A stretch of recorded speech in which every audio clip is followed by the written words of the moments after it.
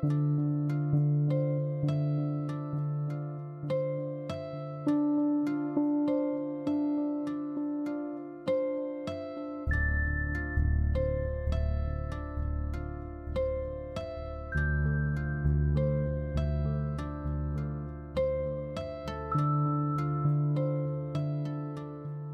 to hit it? Yeah. Rock and roll. I'm ready to get out. That's what I'm ready to do. Today, 18-year-old Ricky Paisano hopes he will leave the juvenile justice system behind. After spending the previous month locked up at LCJC and the last 4 years in and out of detention, placement, and prison, he's hoping for a new beginning. I'm 18. I got goals set for myself, goals that I was trying to achieve while I was out there, and this has just put a big pause on it. I hope the judge sees that and just lets me get out. The stakes are high this time for Ricky to get out. He's on track to get his GED in just a few months. He needs that piece of paper to take advantage of the welding trade he learned while at his last placement facility. If he can come out of placement and he has a trade, if any of the kids have a trade, then it makes them marketable. It means that they can survive and support themselves without having to turn to a life of crime to do that. I can't believe how tall you've got, considering how short you used to be. Yeah. You know, I really do believe there's a big part of Rick that would like to turn the tide, would like to continue on with the welding, would like to minimally get his GED, if not his actual high school diploma, would like to live on the right side of the law. But the flip side to that is that's a lot of work. You don't think anybody's going to be here for you? I don't know. I really don't know. I don't think so, no. So, you know, it's a lot easier to go out there and sell a few drugs if you don't get caught, make big money, as opposed to go welding, you know, put on all that hot gear and put in 8 hours a day, 40 hours a week, whatever's required. I think a lot of it will probably depend on the influences that he comes across. If he, you know, ends up with a girlfriend that is a positive influence, that might be the turning point too. You know, one never knows. Given he's truly going to himself, I don't know if he can do it.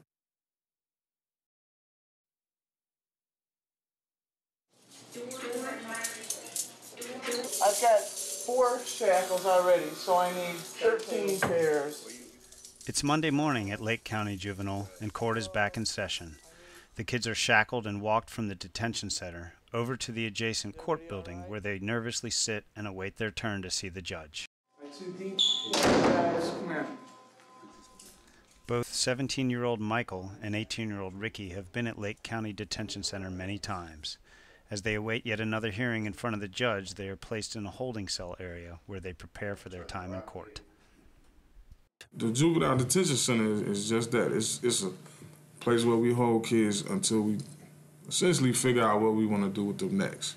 What kind of services would be in the best interest of that kid and the community. Kevin Elkins has been Ricky's probation officer for years.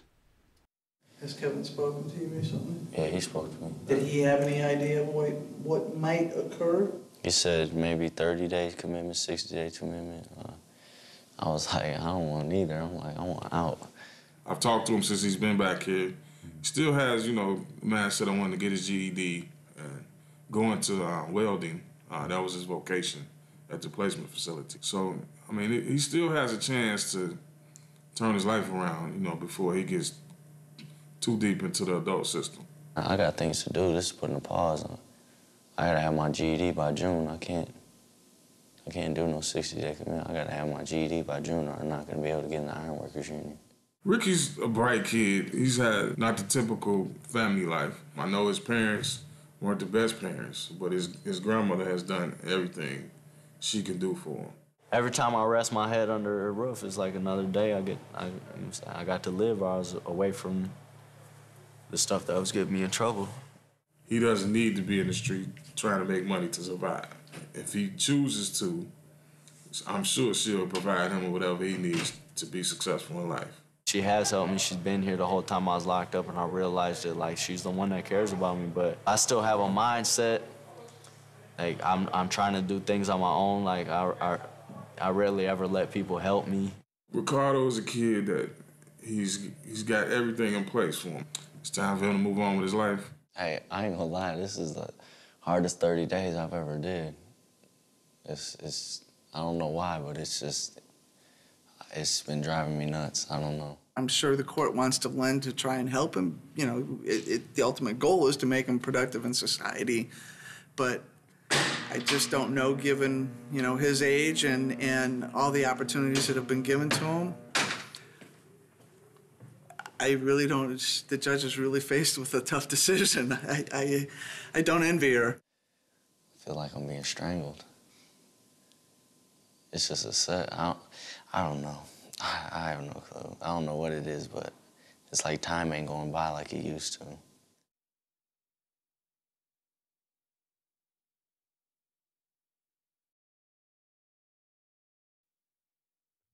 17-year-old Michael is back in detention for the third time. Before appearing in front of the judge, Michael meets with his court-appointed attorney, Don Ruck. Hey, how are you? Have a seat. You're being charged with burglary. Serious charge, particularly given that you've got a prior charge for burglary that you're on probation for. The purpose of today's court hearing is whether you stay here while these charges against you pend or whether you're released to your mother's custody. Now, the things that the court looks at in making its decision are going to be whether you're a threat to yourself or to the public, and whether or not you're likely to return to all future court hearings. If the court finds that you're a threat or that you're not going to return, you're going to stay locked up. So what do you think should happen? I think I should be released on house arrest because I have a job. I'm working right now. Many times the kids want to say, here's what I want, and as their lawyer you try and get that result, but you know that at the end of the day that that's not the right outcome, because ultimately, if you return a child or place a child back into the environment that led the child into the system to begin with, you're fostering the problem, you're not addressing the root problem. Michael is being held for his alleged involvement in a recent burglary. Because of his history and his refusal to answer police questions, he was hauled into detention on suspicion of involvement. So you know nothing about the burglary? I know nothing about the burglary. Okay, you don't know who did it or anything like that? No. All right. Because certainly what complicates this whole picture is if this were the first time you'd ever been involved with the system, yeah, it'd be a lot easier to say, look, it's a misunderstanding. There's no way in the world that this could have happened to you. But we lose that argument given the fact that you're on probation for burglary. Nah, because I was doing good before everything. I had a job. I was getting ready to go back to school. So I'm just hoping they take that into consideration. We have to let the judge know that and make it so she does take it into consideration. Okay? Okay. All right. Hang tight for a little bit. Go back to them. Yep.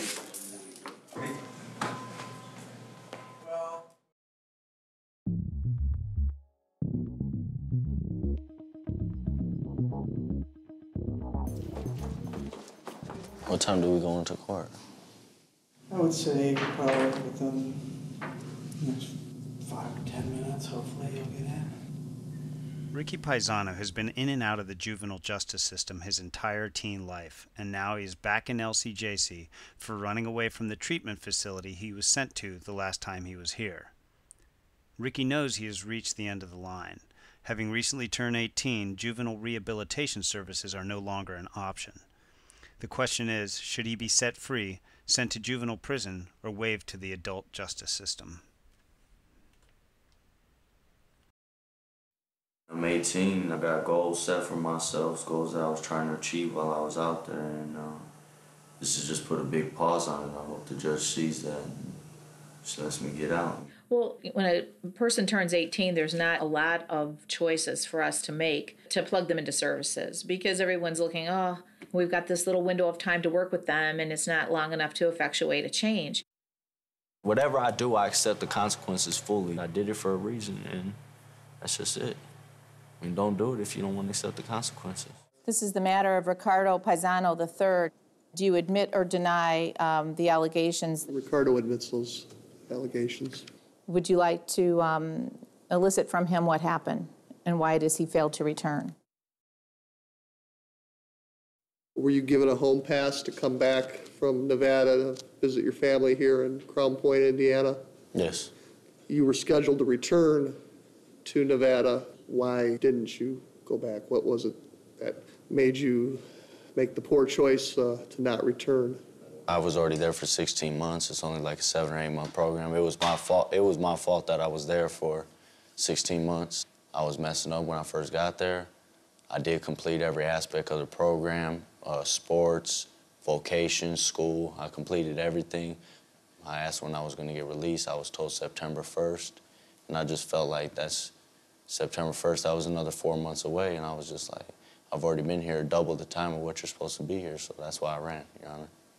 So why is it that the program turned out to be double for you? Because I wasn't working my program, Your Honor. I had an anger issue, and I couldn't control my anger. I couldn't control the things that I was doing. I was just snapping off. Sometimes I wasn't taking my medication, and it caused a real problem for me. And so you made the decision then that you weren't going to go back because you wanted to get out sooner. Yes, Your Honor.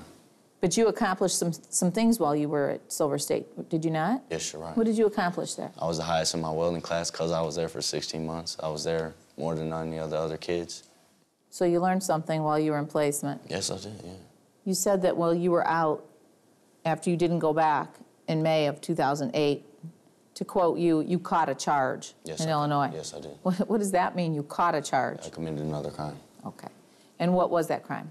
Unlawful use of a weapon. And what kind of weapon? It was a handgun. So you were charged as an adult? As an adult, yes. Because in Illinois, at age 17, you're considered an adult, is that right? Yes, ma'am. And so you were there and you were 3 months in the Cook County Jail. Yes, ma'am. How did that work for you?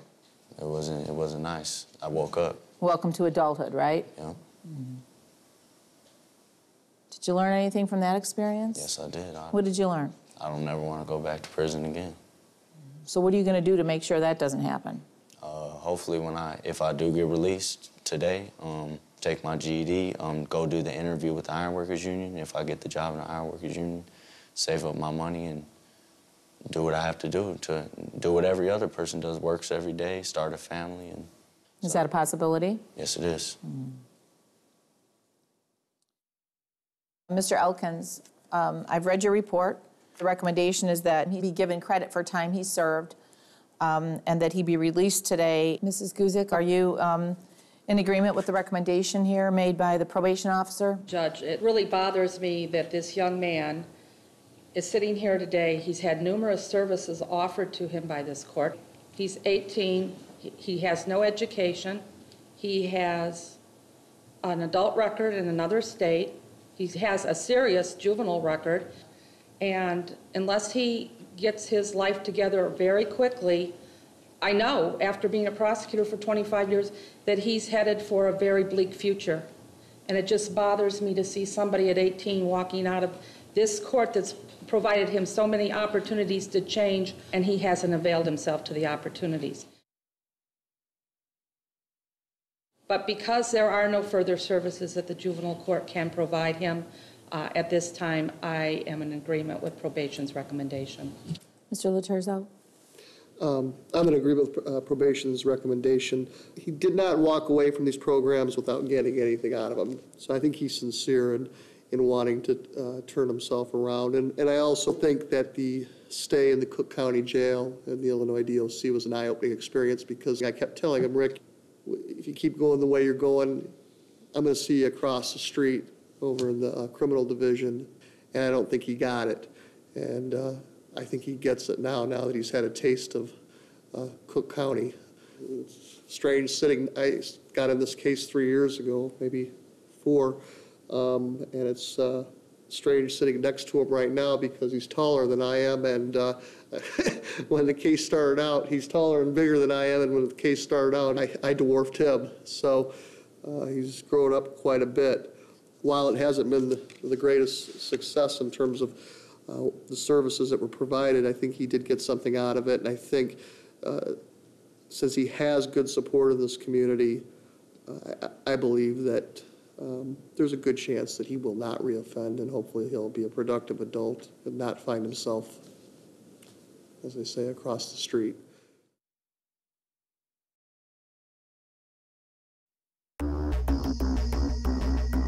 I think he's sincere in wanting to turn himself around. I also think that the stay in the Cook County Jail and the Illinois DOC. Repeat offender Ricky Paisano may or may not continue to live a life of crime, but what is certain is that he will never appear in juvenile court again. Ricky is now 18 years old and an adult in the eyes of the law. Therefore, Judge Bonaventura is out of options when it comes to rehabilitation. She could let him go if she feels he is not a threat to himself or the community. She could send him off to juvenile prison, or she just might wave him to the adult justice system across the street. Thank you. I think that listening to your description of him sitting next to you and him being bigger than you really strikes a chord with me, in that it's really sad. Here's a young man who has sort of grown up in our system. By some people's opinions, it might be that he has failed because he left the program before he was supposed to, but that isn't going to make me give up on children. And that's, up until a few weeks ago, is what he was a child. And just because you reach that magical age does not make you an adult. It's what you do after that with your life that makes you a grown-up and a man and an adult. There's a lot of bumps in the road of life, and hopefully you'll get over those bumps, because we're not going to be here to hold your hand anymore. You're going to have to do that by yourself. So good luck to you, Mr. Paisano. I hope that you get your life turned around, and this will be the last time we see you in this court. All right, good afternoon. This hearing's adjourned. Turning 18 could have meant a trip to the adult prison system. Instead, Judge Bonaventura decides Ricky should begin his adult life with a fresh start. Thank you, God. I got so nervous when they put me on the stand. I got nervous. I got so nervous. It was wild. As soon as my lawyer read off the report that my probation officer said he recommends I get released, I was like, wow. Because me and my probation officer wasn't like this. We wasn't like that. You just won the lottery, dude. Hell yeah. Yes. I don't want to read about you doing something stupid, brother. You're not going to. Promise you won't. Got a girl, got a good girl. I'll be fine. After spending 4 years in and out of detention and the last 34 days locked up at LCJC, 18-year-old Ricky is finally free of the juvenile justice system. A new start on life for you, kind of, so to speak? Yeah. Given the way things went today? That's the first time that's the first time the court says something good about me. I could have given him more time in our detention center, but I think that the taxpayers have spent enough money. And he's already being supervised by another system. He's on parole, so hopefully that'll give him some, supervision to the extent that he won't go out and reoffend. We can't save everybody. I know that. But you know what? I'm going to keep trying. I'm about to be free, even though it's a cruddy day. I don't care. I'm so happy you don't even understand. Spent 4 birthdays locked up, 15th, 16th, 17th, and 18th. Next year, I'm going to be at the crib on my birthday. This feels good. I'm actually getting released from somewhere. There we go. Just goes to show you, you can't sell people short. You never know what's going to happen. You wouldn't have expected most of what occurred this go-around, would you? Yeah. See, it just goes to show you. One Ricardo Paisano. Thank you. We have that. Good luck. Take care. Thank you. Well, I certainly hope that he's learned from his mistakes. I hope that we gave him something, some tool, some resource within himself to pull from to get his life back on track. And I hope that he makes it.